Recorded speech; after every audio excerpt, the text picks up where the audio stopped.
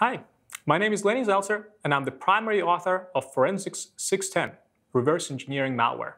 My co-authors and I created a course that's designed to help security professionals get into the world of malware analysis and expand whatever expertise they might already have examining malicious software. The course is useful for people who perform forensic analysis and for those who are involved in incident response. Inevitably, when performing this kind of work, you will be exposed to malicious software, and you will need to determine what are the capabilities of that software so that you can tell what is the significance of a given incident, what took place in a system where that malware was discovered, and also how could you look for the presence of this kind of malware in a larger enterprise environment. To answer these questions, we start off by learning how to examine the behavior of such malware in a controlled laboratory environment. And as the course progresses, we look at more sophisticated techniques that even involve the use of a disassembler and a debugger to understand how malware performs from the code-level perspective. We also look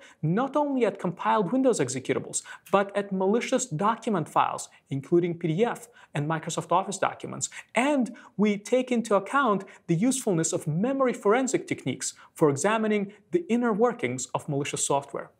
The course is useful for people who are either just starting out in the field of malware analysis, or maybe those people who have done some of this work before, perhaps experimented in their own lab, perhaps read some books and played with tools in their environment and are looking for a more systemic approach to examining malicious software to formalize and expand the knowledge that they might already have. There's a lot to be said about this course, and to learn more about the techniques, the tools, and the approaches we employ when learning how to analyze malicious software, take a look at the website learnrem.com.